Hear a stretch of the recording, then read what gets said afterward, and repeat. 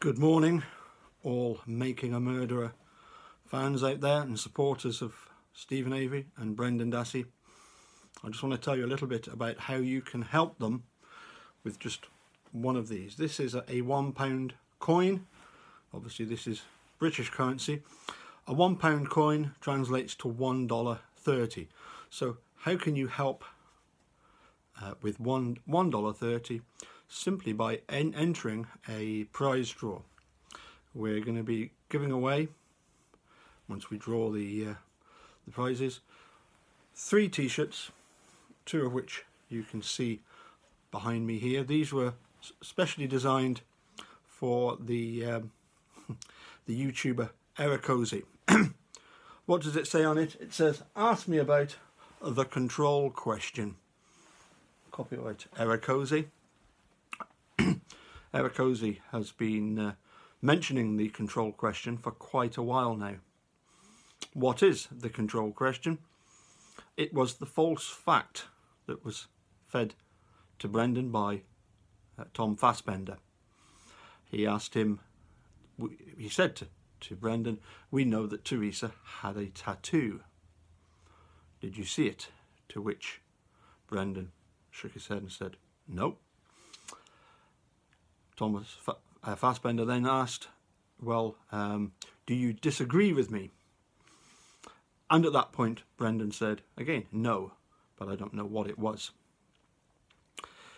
Which is clearly a prime example of Brendan happily saying whatever Tom Fassbender wanted to hear. He was ready to acquiesce at everything Thomas Fassbender asked of him, and obviously secured then this infamous false confession. What was particularly bad and disconcerting was the fact that when the en banc of the 7th Circuit, when the 4 judges decided to withhold the state's appeal against the wrongful conviction being thrown out, they actually used the control question as an example, they said, of Brendan's will not being overborne. And that was a particularly stupid thing to do, because everybody can see quite clearly that Brendan was overborne by his will was overpowered quite clearly by Tom Fassbender. And of course, in the recent response by the state to Brendan's writ of consideration, they perhaps wisely realised that it would not be good to quote the control question again, because they had clearly messed up big time. That, you know, believe it or not, these learned judges, I believe they're in Chicago at the 7th Circuit en banc review, managed to get it so horribly wrong and misrepresent what had actually happened. So for $1.30, if you send it to Carla Chase's PayPal account, she's going to act in charge of all this. She's obviously Brendan's cousin and Stephen Avery's niece, and she's very much in control of the Facebook support group for Stephen Avery and Brendan Dassey, the one with 25,000 members in it, over 25,000 members in it. Now, so far we've had a very good response. I'm very pleased with the response that we've had so far, but of course we can always do more, because the more £1 or $1.30s that we get sent to Carla Chase, then the more money there is to split between Stephen Avery, Brendan Dassey, and also it would be nice to be able to give a little bit to the Avery Salvage Yard. A lot of people know that obviously the filmmakers have become very successful and are enjoying the fruits of their work. Dean and Jerry have enjoyed world tours. The actual Avery Salvage Yard did not really benefit at all. So I'd like to we would like to help, as in myself, Mark Hodinet, who actually came up with the wording for that, and Eric Hosey himself, who the t-shirt is for. We wanted to do a little bit that we could to help those.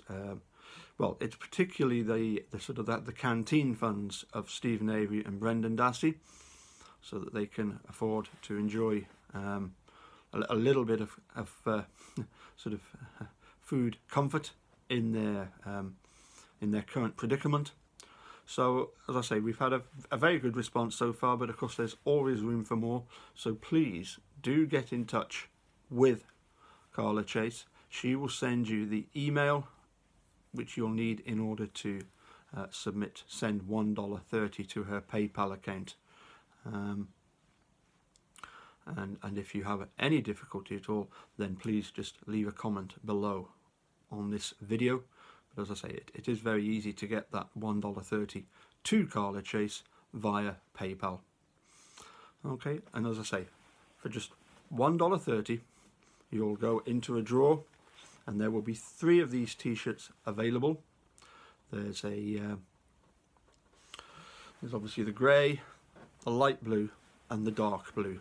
The light blue is the smaller extra large. The other 2 are the extra large. So please, what a great collector's item. And if you get the chance, I believe that Eric Hosey and Mark are going to be in Manitowoc for the rally in June, so you'll be able to catch up with them there if you're local. Unfortunately, I've got a prior engagement at a wedding, so I'm afraid I can't manage across. But if I did, I would definitely love to go and visit the town of city of Manitowoc and catch up with some of the people there that I've become acquainted with. Anyway, as I say, please, maybe if you think that the t-shirt is worth more than $1.30, you're more than welcome to enter a second time, even a third time, you know, and that way we can raise, because all the money that's raised, the entire proceeds, I've put up the money to pay for the t-shirts. That's all done and dusted eventually. All the money that's collected will go directly to those 3, and Carla will be in charge of splitting it up, which I'm sure she'll do a grand job of, and then report back to us once it's all done. So please, as I say, the response has been excellent so far. If we could have some more people willing to give it a go, and as I say, you could end up with a t-shirt. You don't even have to pay the postage. I'll pay the postage to wherever it needs to be sent. First drawn, they will get first choice of size and colour, then the second, and then the third. As I say, there's an extra large dark blue, there's an extra large light grey, and an extra large light blue. Okay, I hope that's all cleared up. As I say, get in touch with Carla, and we'll do what little bit we can to help those in need of, I say, a little bit of creature comfort. Okay, that's all I've got time for today. Catch you again soon. Bye for now.